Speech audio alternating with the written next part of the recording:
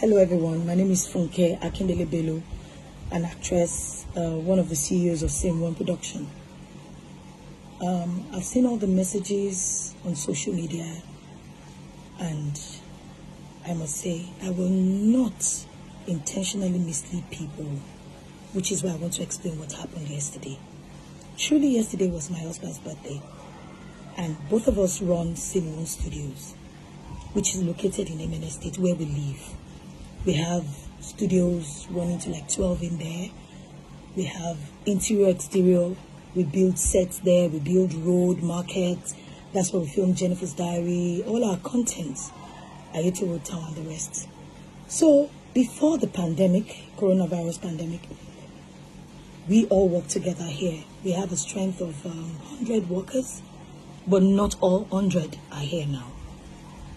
So this is where everybody works, and we shoot a lot of content.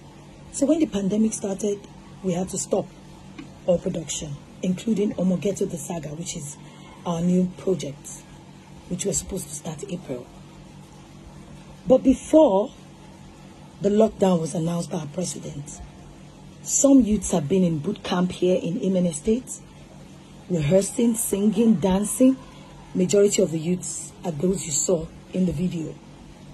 So when the lockdown was announced, some of the staff, not all of them, live outside Lagos, and they can't go back. Borders are closed, and they have to stay back. Naira Marley is part of the project, Omogeto the Saga. That is supposed to be a surprise, but I have to spell it now so you all can understand me. Please note, I'm not defending myself. I understand your concerns. So Naira Marley came in here before the lockdown. And when the lockdown was announced by our president, he said he would love to stay back. He loves this environment. Let's keep working on the soundtrack. Let's keep working on everything. I said, okay, fine. We're all as a family. Then my husband's birthday came up. We cooked at home. We all came together as a family. But putting it out on social media is where we all feel bad about it. I so much support the government on all the works being done to eradicate the pandemic. And I'm sorry if I have misled you with the video. I appreciate your concerns, and I promise to always practice what we preach. Note please, guys, everybody in that video had been in Emene State some months before, weeks before, days before the lockdown. I said some months before, weeks before, and some days before the lockdown. Nobody came from their houses to party with us. No.